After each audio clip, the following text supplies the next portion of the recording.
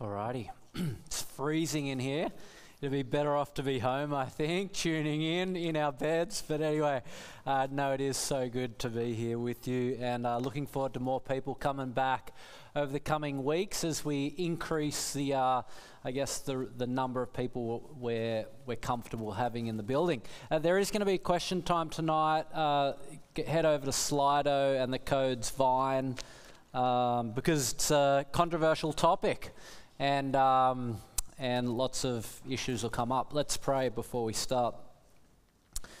Heavenly Father, we ask now that you might speak to us through your word, that we'd hear your Spirit speaking to us, addressing us, correcting us, changing us, equipping us, that we might know you and serve you with great joy. And it's in Jesus' name we pray. Amen. Well, once a year, every year, we do a little doctrinal series as a church, and the point of it is to bend the pendulum away from that very sugary kind of Christianity that's very common in churches today. And we call this doctrine or theology, the study of God, not because we want to know academically more about God, but because we want to know God. And we want to have a relationship with him. And we started 2 weeks ago looking at the revealing Spirit, that the Holy Spirit, God speaks to us through his Spirit, that the Spirit of God spoke to the apostles. He revealed the secret wisdom of God to the apostles. They wrote it down in the Bible so that when we read the Bible, we're hearing God speak to us. This is the voice of the Spirit when we read that to us. But the Spirit's not just at work in the, throwing the baseball at us. He's not just sending us this, but he's also catcher. He's in our hearts receiving what we read, because our problem, it's not so much mental or cognitive. Problem isn't that we have a problem with our brains. Problem is we've got a problem with our hearts. We don't want to hear what the Spirit says to us in the Word.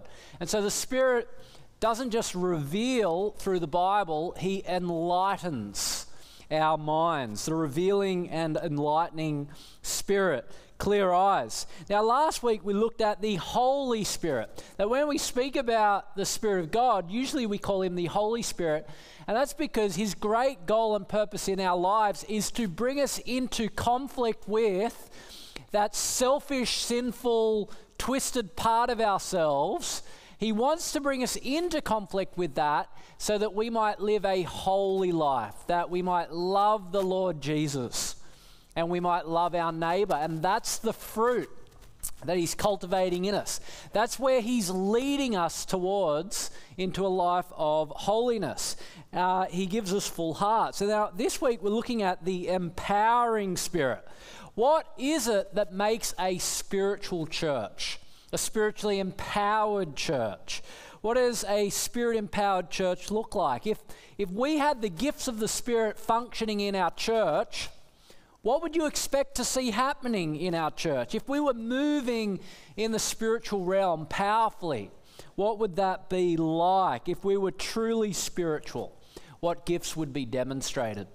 Now, a lot of answers have been given to that very question over the past 100 years. And so it's been told that prior to the 20th century, there was very little that had been written about the Holy Spirit. I'm just going to grab my water bottle. But very little had been written about the Holy Spirit. And then 20th century hit, and thousands of books were being written about the Holy Spirit.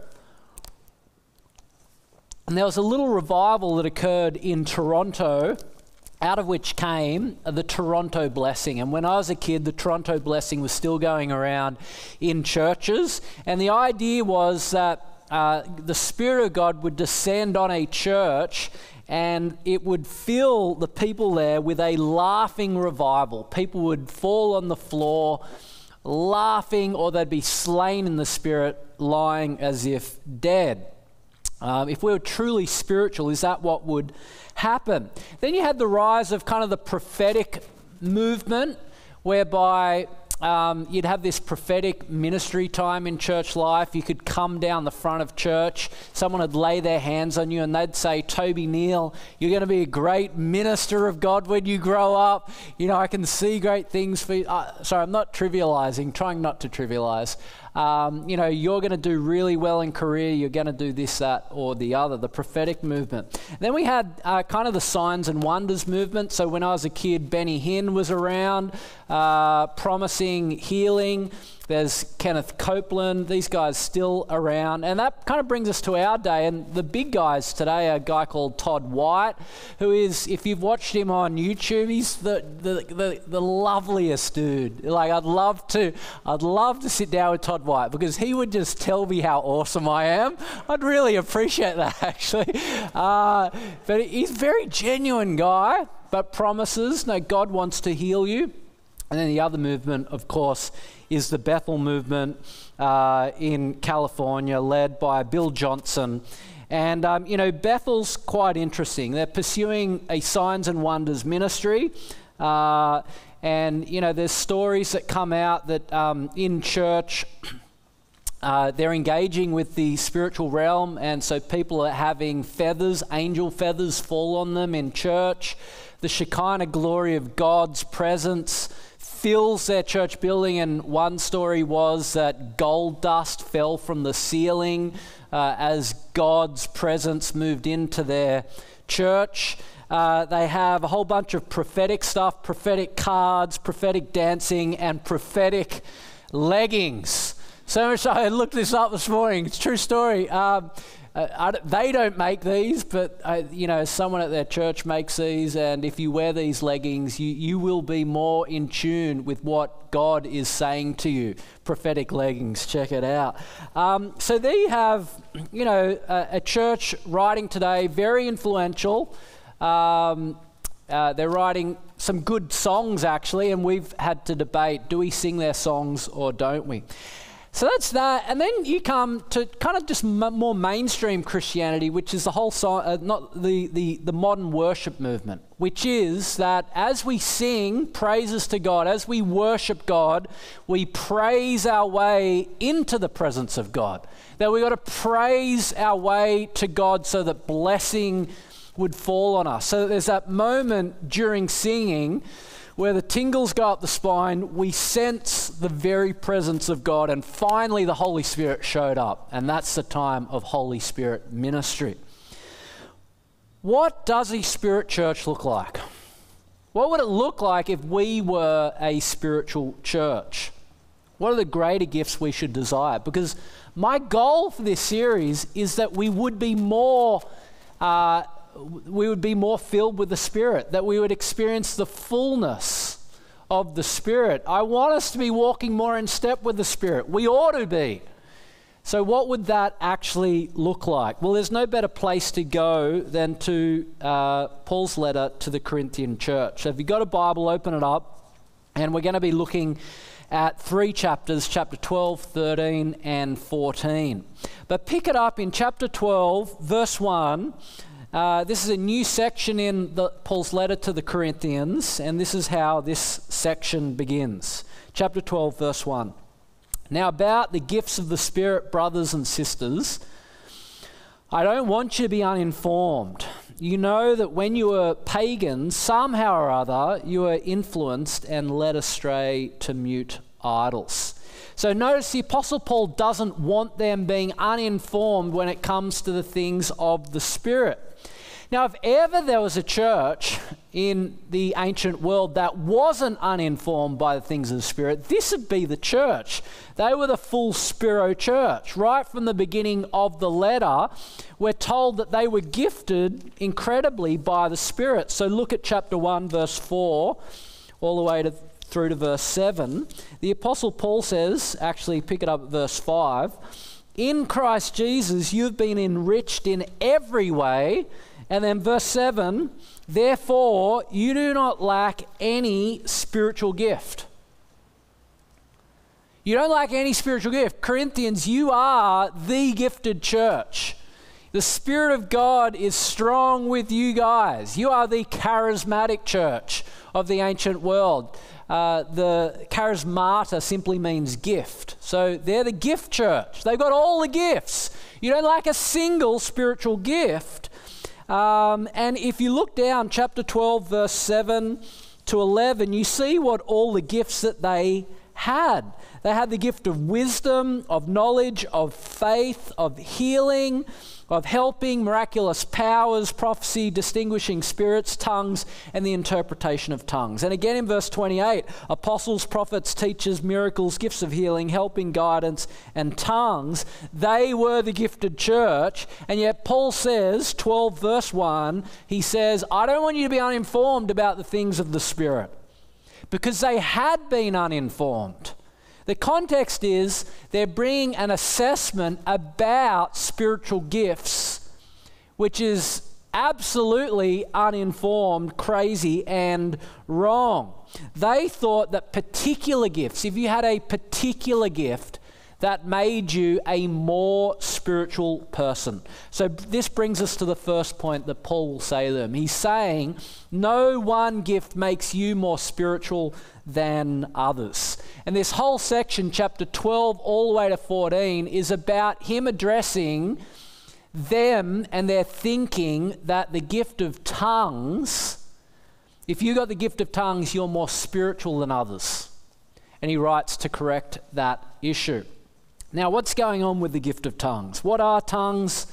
What's the issue? Well, here's my definition of tongues. Tongues is a supernatural gift of the Holy Spirit where someone is given a language to speak which they have never learned. So it's a supernatural gift from God the Holy Spirit of a language that you're speaking which you never learned in year 10 language studies or from your parents or whatever. Now we see this gift first arise in Acts chapter 2 when in Jerusalem there's a festival and the Jews from all over the world had gathered for this festival. And these Jews, they speak all different kinds of language and they come to Jerusalem for Pentecost, for this festival, and they all speak different languages. But the Holy Spirit comes with the disciples at Pentecost. The gift finally comes, and we're told that the disciples start speaking in tongues in the same languages as those who had come from the different parts of the world. So much so that though they hadn't learned these languages, the people hearing them speak heard it in their own language. So there you go, in Acts 2, it's a human language. But in 1 Corinthians 12, 13 and 14, it appears possibly that there's another kind of tongues going on. That there's a heavenly language which God gives some Christians. So chapter 13, verse 1, Paul says, if I speak in the tongues of men or of angels. Now, he may just be using hyperbole there. He may say, if you speak, wow, language which is very impressive, it may be that, or it may literally, there may be an angelic language which is given to some people as a gift. Whatever the case, whether it's human or angelic, I don't know, I'm agnostic on it. Either way, the experience of receiving a tongue, a language that you've never learned, but you're able to speak it and others can understand it, wow, that's impressive. That's spectacular. It's supernatural. And you would be feeling, man, I'm spiritual. Like, this is a real move of the Holy Spirit in my life. I'm speaking this crazy language that I didn't even learn. That's incredible. And that's what's going on for the Corinthians. They instinctively assume that because they're able to speak this language, that it makes them more spiritual than others with lesser gifts. And they set up this kind of hierarchy of gifts. Have a look at chapter 12, verse 7. Paul says this to them. He says, now to each one the manifestation of is given for the common good. And then he lists what the gifts are from verse 7. And he finishes verse 11. All these gifts, he's just mentioned a bunch, All of them are the work of the one and the same Spirit, and he distributes to each of them just as he determines. So if you sing like Nate Singh, who has an angelic voice, right? Surely he thinks he's pretty spiritual with that kind of voice. No. He's no more spiritual than the person who's cleaning up after church to make this place COVID safe. Now, this is really good, very helpful, because it cuts away at all the pride in church life, right? I'm a pastor, and I have a gift of teaching, right? But I'm being told very clearly here, Toby, you are not any more spiritual than anyone else in this church. The gift you've received came from the Spirit of God, just as the person who's going to wipe down the services tonight is serving under the power of the Spirit as well. There's no inequality in the church. There's no you're superior and you're... Now, my gift may have a greater impact than your gift. More people's lives may be impacted by my gift, but that doesn't make me any more spiritual. Just as Billy Graham's gift far exceeds my gift, and his impact will far exceed my impact in the world. So we do have different impacts, and but we're both he's no more spiritual than me. And so that brings humility into our church in a wonderful way. The person who welcomes, serves coffee, cleans, sings, preaches, they're all gifts of the Spirit. And so no one's to think that they are more spiritual than another. That's the first point. No one gift makes you more spiritual than others. And that brings us to the second point, which is this, that being spiro is not a sign of being spiritual. Now, Paul's addressing a particular way of thinking that's going on in the Corinthian church. They think, because they have this incredible gift, I mean, just if you were able to speak a language that, in walks a guy from Syria, and you haven't I don't know what they speak in Syria, but you speak that language, miraculous, you'd be going, flip, this is incredible. Now, the Corinthians are bringing that kind of mind.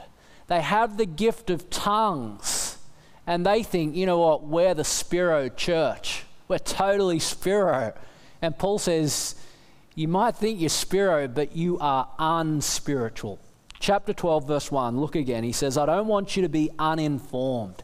Come over to chapter 14, which he's kind of wrapping up his argument after he's addressed the issue of tongues and prophecy. Chapter 14, verse 20, he says, brothers and sisters, stop thinking like kids.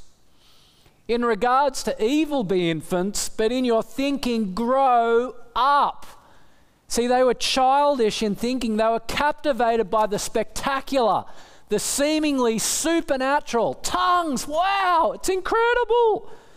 And he says to them, no, you're childish. You're wrong in your instincts. You think tongues, wow, we're so spiro. And Paul says, no, being spiro is no sign of being truly spiritual. Come back to chapter 12, verse 1 again. Notice what he says, because there's a translation issue here. Chapter 12, verse 1, he says, now about the gifts of the Spirit, brothers and sisters. He doesn't actually say that. What he actually says is this. Now about the spirituals, pneumatikos or pneumatikon, but the root is pneumatikos, which simply means spirit. Pneuma is the Greek word for spirit. Maybe you know that, but pneumatikos is to be of the Spirit, to be in the realm of the Spirit. And this is how he starts this section. Now about the spiritual things, or now about the spirituals, now about what it means to be a spiritual person, now about what it means to be in the Spirit. He's not actually yet addressing the issue of gifts. Chapters 12 to 14 is not just about gifts. It's about something much bigger than spiritual gifts. It's about what it means to be a spiritual person. And that's going to have some implications for gifts, but he's addressing something way bigger here. And I think the translators are doing it wrong, and you can chase some of the commentaries. Brian Rosner's commentary on Corinthians is exceptional, and he notices this there as well. So the reason I reckon spirituals is better here is because he's already addressed this issue with the Corinthians. So go back to 1 Corinthians chapter 3, 1 Corinthians chapter 3, and notice what he says about them. He says, 1 Corinthians chapter 3, verse 1, brothers and sisters, so they're part of the family of God, they're Christians, all right? So notice, they're Christians. He's calling them Christians, brothers and sisters. And then he goes on, I could not address you as people who are spiritual, but as people who are still worldly. Now, he's not saying they're not Christians. He's just saying you're not acting spiritual.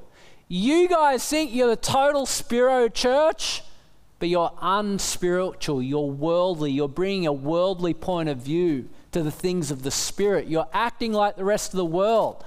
You're not acting as though you are indwelt and controlled and under the influence of the Spirit of God. You're not spiritual. He's not saying they're not Christians. He's saying you're not acting under the influence of the Spirit, which is part of the reason for this series. I'm really worried that you can be a Christian and you think, yeah, God's given me His Spirit, that's it, automatic. Everything's going to go well in my Christian life as though it's automatic. It isn't automatic. You need to walk in step with the Spirit. There are things you must do in order to experience the full blessing of the Spirit in you. You've got the Spirit. It's not like you kind of got to tap in, plug in somewhere. He's here. The issue is you're ignoring Him. And you're not walking with Him where He's going. You're going your own direction. And that's what's going on for the Corinthian church. And notice, they think they're Spiro, but they're not. You can go to a church that's totally Spiro, but just because they're talking about the things of the Spirit non-stop doesn't make them spiritual according to the Apostle Paul. So that's the second thing we're noticing here, that being Spiro is not a sign of being spiritual, being indwelt by the Spirit, controlled by the Spirit, under the influence of the Spirit, walking with the Spirit. So what is the evidence then? What would it look like if you were truly spiritual? Well, Paul answers that question in the next verses. Back to chapter 12 and verse 3. Therefore, I want you to know, concerning the things of the Spirit, concerning what it means to be spiritual, therefore I want you to know that no one who's speaking by the Spirit of God, so that's it. They think they're speaking by the Spirit of God constantly, and that makes them Spiro. Here's the test Paul gives them. No one speaks by the Spirit of God, says Jesus be cursed, and no one can say Jesus is Lord except by the Holy Spirit. So point 3, the evidence of being spiritual is that you make Jesus your Lord. That's the key test and evidence of someone who is spiritual. What is a truly spiritual person? The test is, can you say Jesus is Lord? Now, it's not a verbal test. I grew up and my nanny and papa, they had a little budgie, and every time I'd walk past it, it'd go, ow! and I'd always wonder whether it was my papa playing a prank on me, whether he was around the corner going, ow! And I was just looking at this budgie going, who's saying that? And he'd say, pour me a cracker, Here's the thing, you could teach a budgie, I think. I'm pretty sure it wasn't my grandfather, but anyway. You could teach a budgie to say, Jesus is Lord, right? You could totally do that. Budgie could do it. A lyrebird could do it. I love those lyrebirds. I don't know where they could, but got to get a lyrebird into every talk I can possibly. But so the test isn't a verbal test. It's a life test. The Apostle Paul's saying that it is a miracle of God by His Spirit when any person embraces Jesus as their Lord. That's a true miracle of the Spirit of God. And actually, that's the miracle our church is most excited about. That people cross from death to life, that their destinies change from hell to heaven, that they stopped thinking Jesus is irrelevant and now he becomes the Lord and Saviour of that. That's the true miracle. So Paul's saying no one can say Jesus is Lord except by a work of the Spirit of God in their life, and that is the true evidence of someone being spiritual. Are they giving themselves to the lordship of Jesus, seeking to obey him and come under his rule and live a holy life? It worries me because I see a lot of young Christians who want the Spiro experience, but they're hooking up on Friday night, they're getting drunk and doing lines on Saturday night, and then they're going to the Spiro church on a Sunday because they want the spectacular. And Jesus says that ain't spirituality. You can be Spiro, full Spiro, but not spiritual. The key evidence that you are spiritual is that Jesus is your Lord. But Paul gives us another sign that you might be spiritual as well, because that sign's internal, right? Do you really trust and bow before Jesus your Lord? I can't see that. So then he gives an external sign in chapter 13. But have a look at the end of chapter 12. Paul sums up this teaching on gifts and what it means to be spiritual. And he says, now eagerly, chapter 12, verse 31, now eagerly desire the greater gifts, and yet I'll show you the most excellent way. So chapter 13 then shows them the most excellent way, and the most excellent way is about getting married, isn't it? That's the chapter about weddings, right?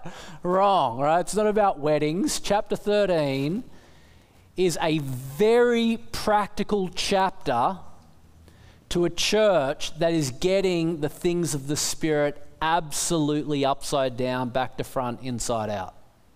And he writes them a very practical chapter about what the most excellent way is, which is love. What is it to be truly spiritual? The outward sign that you're spiritual, the inward sign is Jesus your Lord. The outward sign is that you live a life of love. And it's very practical for the Corinthians because they're impatient, they're suing each other, they're sleeping around. One guy's sleeping with his stepmother-in-law, others are going to prostitutes and sleeping around. There are people in the church suing each other, taking each other to court. There's no love. And Paul writes, chapter 13, and says, you guys think you're full Spiro, and yet you're not patient, you're not kind, you're envying one another, you're boasting, you're self-seeking, you're dishonoring others, you're delighting in evil, not in the truth. You're not protecting, you're not trusting, you're not hoping, you're not persevering, your love is failing. And he writes to them, you think you're Spiro, you're not Spiro. There's no love, there's no Spirit. The key mark of the Christian, I think we've got a real issue here. The key mark of the Christian is love. And I think there are two groups of people in every church. You got the guys that know a lot, they know God, they know stuff about God, but they don't love what they know. It doesn't change their heart, their affections, their feelings. They're just dry, dead, but they got a lot of information. And then you got a lot of other people that they want the Spiro. Yeah, let's do Spiro. But there's no love. They don't revere Christ as Lord. They think they're Spiro, but they're not. They're not spiritual. And here Paul says the key mark of the spiritual person, it's love. You remember chapter 13, verse 1, if I speak in the tongues of men or of angels, but do not have love, I'm only a clanging cymbal and a resounding gong. Absolutely irritating. Incredible gift, powerful gift, supernatural gift, but without love, really irritating.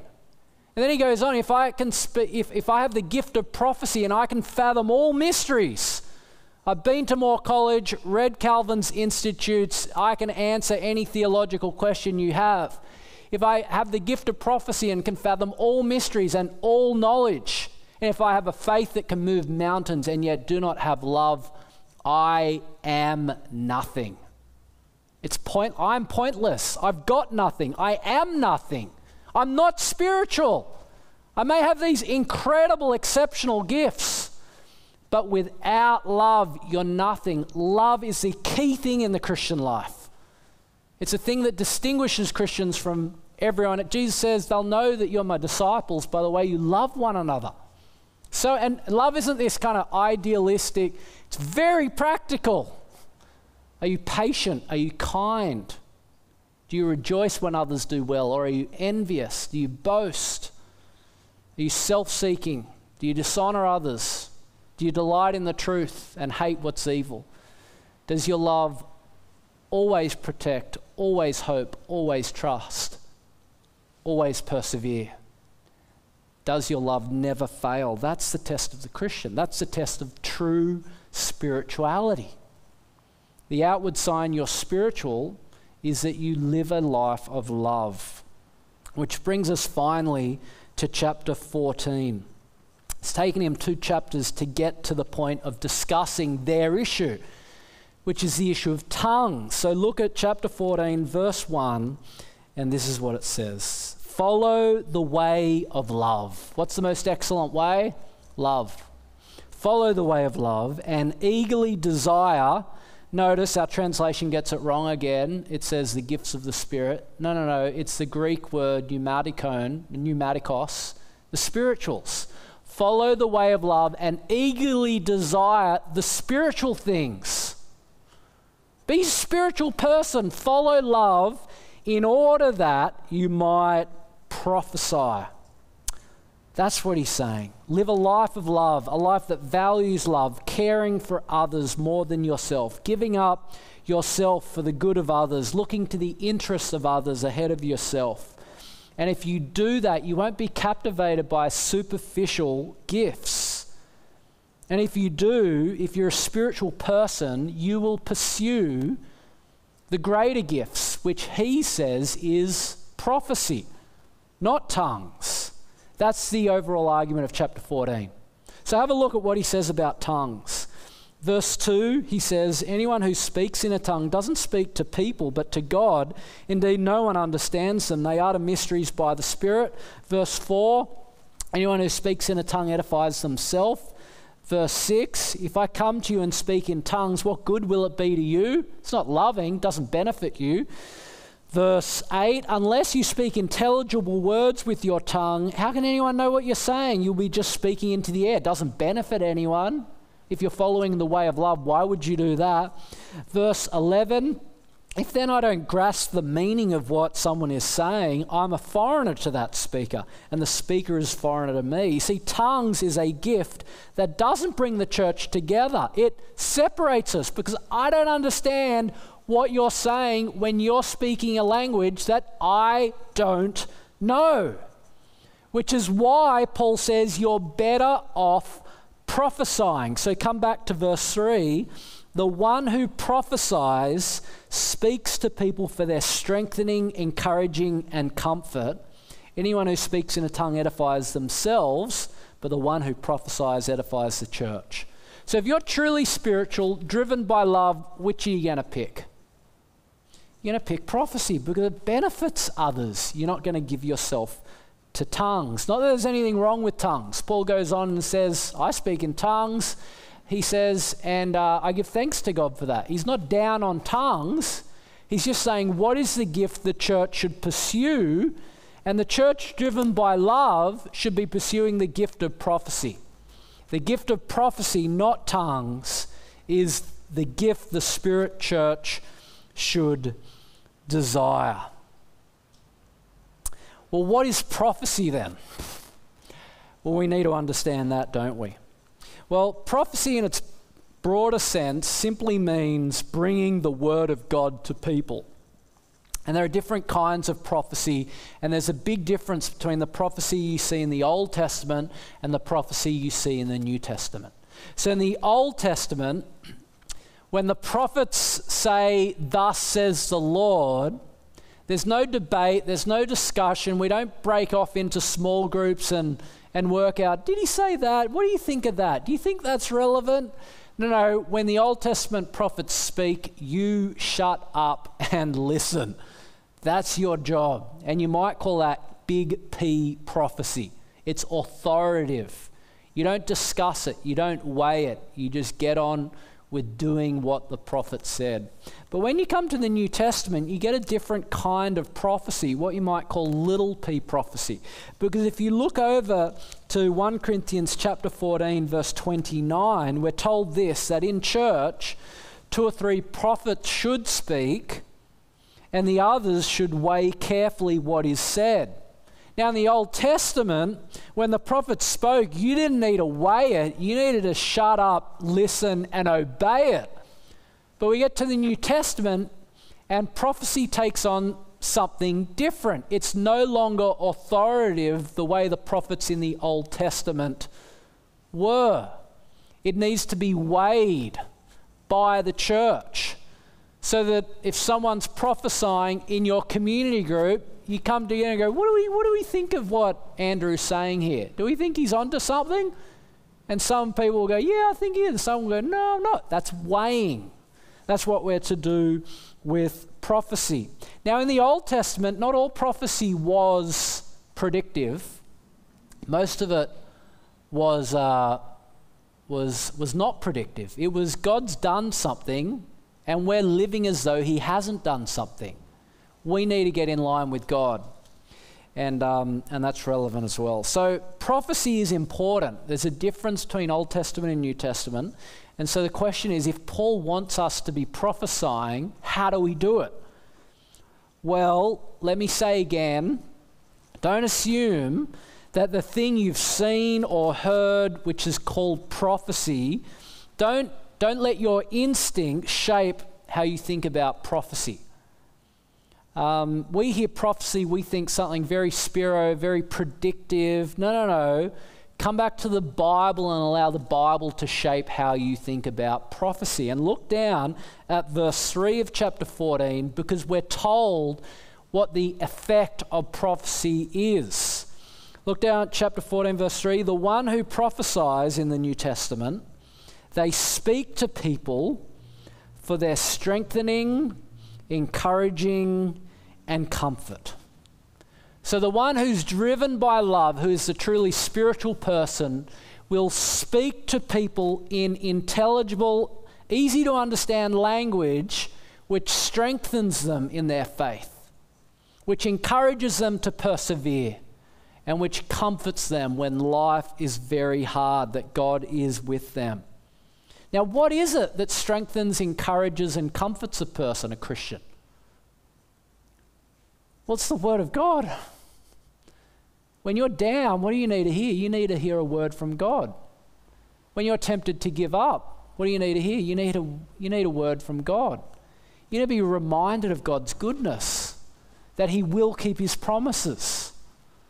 When you're doubting God, what do you need? You need to be encouraged by a word from God. Now, it's not clear in the New Testament that prophecy is predicting the future. What is clear is that prophecy involves speaking the word of God to people with particular insight and relevance to them, so that they walk away stronger, with courage, and having been comforted. That's what we're to be doing. Prophecy is the ministry that the Apostle Paul says a spiritual church will give themselves to. Tongues, that edifies yourself. It may be great for you personally to speak in tongues to God in prayer. Great. Paul's not down on it. I'm not down on it. If that's your spiritual life, go for it. I've got no issue with it. But Paul's talking about what makes a person spiritual and what makes a church spiritual. It's not the gift of tongues. The greater gift is the gift of prophecy, and he bangs away again and again and again, asking them to prophesy. Now let me apply this to us. We need more prophecy in our church. We need you need to be speaking the word of God to one another with particular relevance to what's going on in the lives of others, so that they're strengthened, encouraged, and comforted. And it's happening. It does happen. I hear it happening all the time. Let me give you a couple of examples. A number of years ago, there was a public pastoral issue that I had to address that was very painful for our church, and I had to address it, and it was difficult, and I addressed it on a Sunday night, and the following week I got an email from Gordon Lamb, who no longer comes to church here, but is an absolute legend. Shout out to you, Gordon, if you're listening. And he wrote me this email. This is what he said. He said, "I really appreciate your courage last Sunday during the meeting regarding this issue. I could see you were deeply sad and exhausted, but still able to be strong and stand up in front of everyone, answering our tough questions. We do appreciate you being our leader." Now, what's he doing there? He's prophesying. He's bringing a word from God to me. The word is that God's people are to honor their leaders. And he's saying, that's what we're supposed to do. And Toby, that's what we're glad to do. And what was the impact it had on my life? It strengthened me. Because the particular issue I was addressing, I'm tempted constantly to go weak on. Because it's a hard issue. It's a scary issue. I just want to go soft on it. And he's like, Toby, you're our leader and we love you. Keep leading us. Be courageous. And he strengthened me. You do that all the time. But we need to do that to one another. I'll tell you another story. I had a moment last year or the year before, I can't remember, where Beck Guillaume, who was a member of our church and who had cancer, and she was in hospital, and her own oncologist was away, and she had this different oncologist come in, and the oncologist said to her, with no family present, just the terrible bedside manner, but he said to her, Beck, you're not going to leave hospital. You're going to die here. And it was just devastating for her coming to that realization. She did leave. She lived another year. And so she got out. That guy was wrong. Hallelujah. But she was shattered and heartbroken. And me and Emma Waterhouse, Emma's a lady in the morning. I took Emma with me to go visit her to prophesy. And we sat down with her, and I said to her, Beck, are you ready to meet Jesus? And she said, she broke into tears, and she was like, Toby, I don't know. She's like, I'm so full of doubts. I don't know if I'm a Christian. Am I a Christian? And Emma and I had the great privilege. We opened up Psalm 23, and we made clear to her that it's not our hold on Christ which saves us. It's his hold on us that saves us. That was one of the most wonderful moments in my life to date. Easily top 3 moment, maybe top 4. I got married, I have had 3 kids. Okay, it's number 5, right? It was what was happening there? We were prophesying. Now, you don't need a theological degree to do that. You could do that. You know that it's not our hold on Jesus, it's his hold on us that saves us. You know that when we are suffering, the way to comfort someone is to remind them that the shepherd that they follow is with them and loves them and won't let them go. You can do that.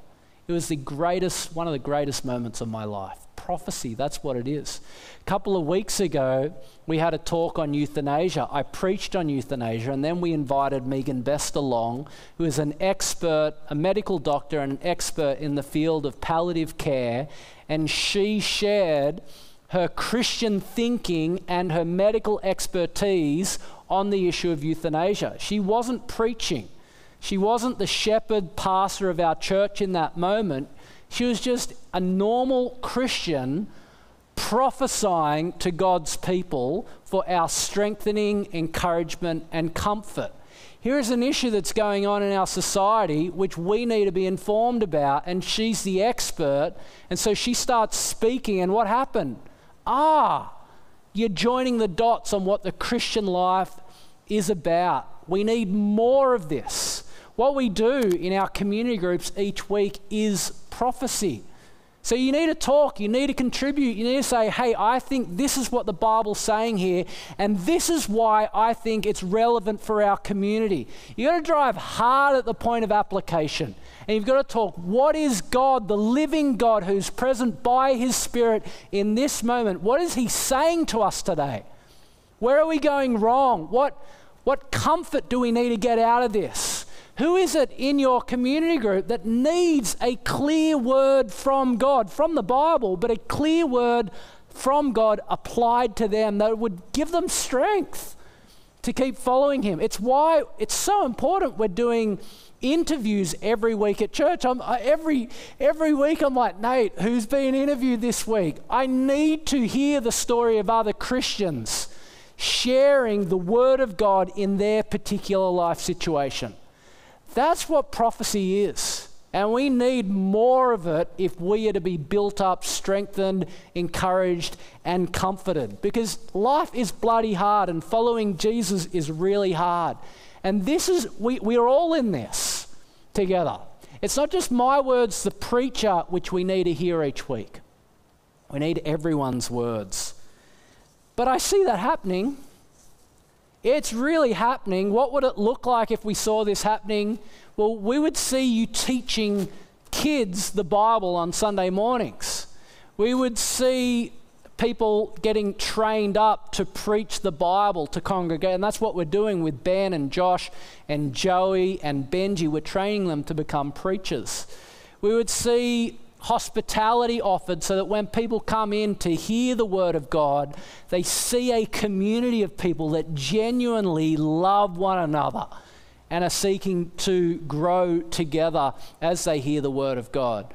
We would see people welcome people into our community, because it's really hard and uncomfortable walking in and hearing the word of God. We want to make that easier for people. We'll sing the word of God to one another for each other's encouragement. And we'll even do crazy, weird, operational stuff so that it's safe to hear the word of God together. And then, of course, it won't just be a formal thing, it'll be an informal thing. That in all our conversations, we're looking for ways to bring the word of God to God's people. That's the church the Lord Jesus Christ wants us to be. Being spiro is no sign of being spiritual. There is no spiritual gift which makes you more spiritual than others. The true sign you are spiritual is that you're living with Jesus as your Lord and you're living a life of love. And if that's the case, the truly spiritual church will prophesy. Because the thing we need most is a word from God applied directly to our situation, so that we're stronger, we've got courage, and we're comforted. Clear eyes, full hearts, can't lose. Clear eyes, the Spirit's giving us clear eyes so that we'd see how wonderful Jesus is. Full hearts, that the Spirit's given that we might love. That's what the fruit of the Spirit is, and this week we see it again when we're talking about gifts.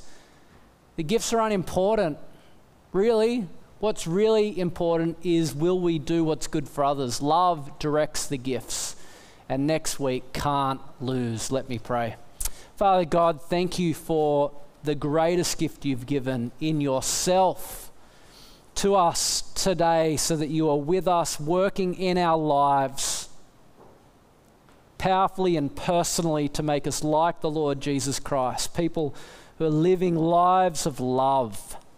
We pray that we wouldn't be obsessed with spectacular things, but that we might give ourselves to the ordinary life of loving others, of seeking to build them up in the faith, of speaking for their strengthening, encouragement, and comfort. Help us to give ourselves to this, we pray in Jesus' name. Amen.